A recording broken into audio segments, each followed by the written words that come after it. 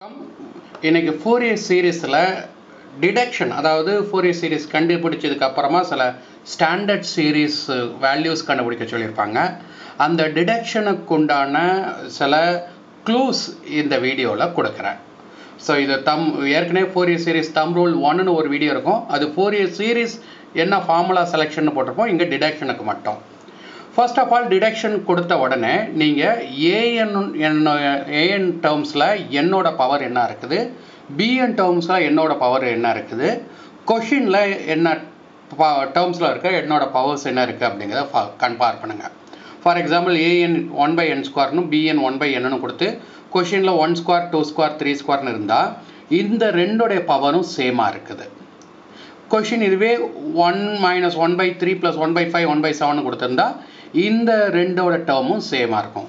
So either AN அல்லது PN இதில் இருக்க என் டேர்ம்ஸோட பவர்ஸ் கொஷினில் கேட்டிருக்க சீரீஸோட பவர்ஸ் கூட சேமாக இருந்தால் எக்ஸுக்கு வேல்யூ கெஸ் பண்ணணும். என்னென்ன வேல்யூஸ்லாம் நமக்கு பாசிபிள் கெஸஸாக இருக்கும் அப்படின்னா 0 L/2 L. இப்போ பீரியட் 2πன்னு கொடுத்துருந்தாங்கன்னா 0 π/2 π. இந்த மூணுலேயே most of the கொஷின்ஸில் Fourier series கிடச்சிரும். இந்த வேல்யூவை Fourier சீரீஸோட ரைட் சைடில் மட்டும் போட்டு பாருங்கள். லெஃப்ட் சைடு இப்போதைக்கு சஸ்பெண்ட் பண்ணி வச்சுருங்க. ரைட் சைடில் மட்டும் போட்டு பாருங்கள். பார்த்து எந்த பாயிண்ட் நமக்கு கரெக்டாக அந்த சீரீஸை கொடுக்குது அப்படிங்கிறத சூஸ் பண்ணி வச்சுக்கோங்க. அந்த பாயிண்ட்டை லெஃப்ட் சைடில் அப்ளை பண்ணுறதுக்கு முன்னாடி அது கண்டினியூஸாக டிஸ்கண்டினியூஸாக அப்படிங்கிறத செக் பண்ணுங்கள்.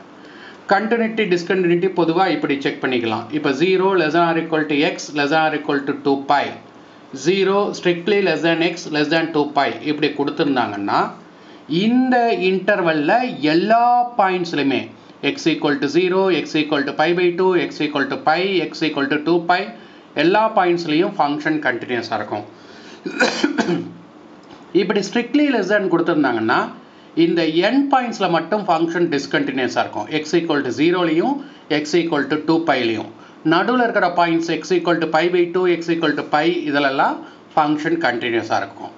இப்போ இதில் கேஸ் 1 ஃபங்க்ஷன் கண்டினியூஸாக இருக்குது அப்படின்னா நாம் டைரெக்டாக வேல்யூஸ் அப்ளை பண்ணிடலாம். லெஃப்ட் சைடுக்கு டைரெக்டாக இருக்கிற ஃபங்க்ஷனில் அப்ளை பண்ணிடலாம்.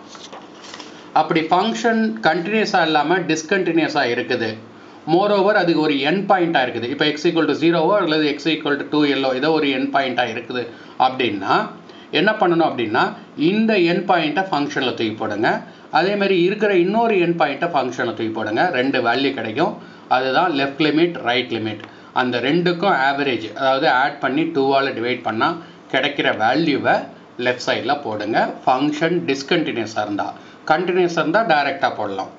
இதே மாதிரி ஃபங்க்ஷன் என் பாயிண்ட் தவிர நடுவில் இருக்கிற ஏதோ பாயிண்டில் டிஸ்கண்டினியூஸாக இருக்குது, இது மாதிரி பைங்கிற பாயிண்டில் டிஸ்கண்டினியூஸாக இருக்குதுன்னா பைக்கு இந்த பக்கம் ஒரு ஃபங்க்ஷன் இருக்கும், பைக்கு அந்த பக்கம் ஒரு ஃபங்க்ஷன் இருக்குது, அந்த மாதிரி இருக்குது அப்படின்னா இப்போ என்ன பண்ணுங்க, பையை தூக்கி இந்த ஃபங்க்ஷனில் தூக்கி போடுங்க, பையை தூக்கி இந்த ஃபங்க்ஷனில் தூக்கி போடுங்க.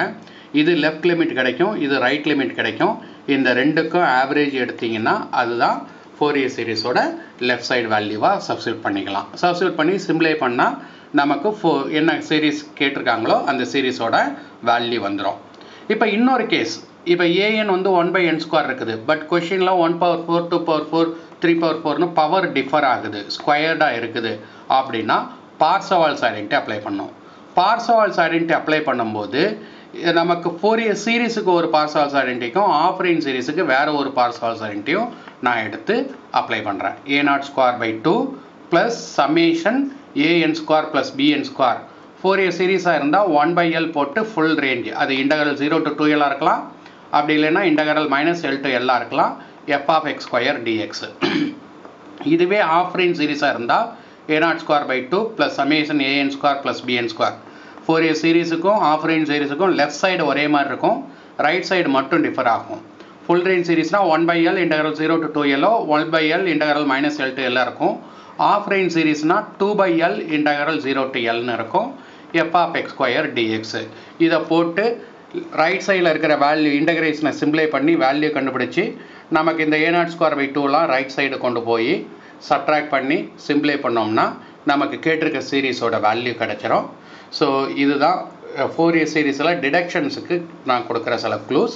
ஸோ இதில் பேஸ் பண்ணி ப்ராப்ளம்ஸ் சில வீடியோஸில் நெக்ஸ்ட் வீடியோஸில் கம்மிங் வீடியோஸில் பார்க்கலாம். நன்றி.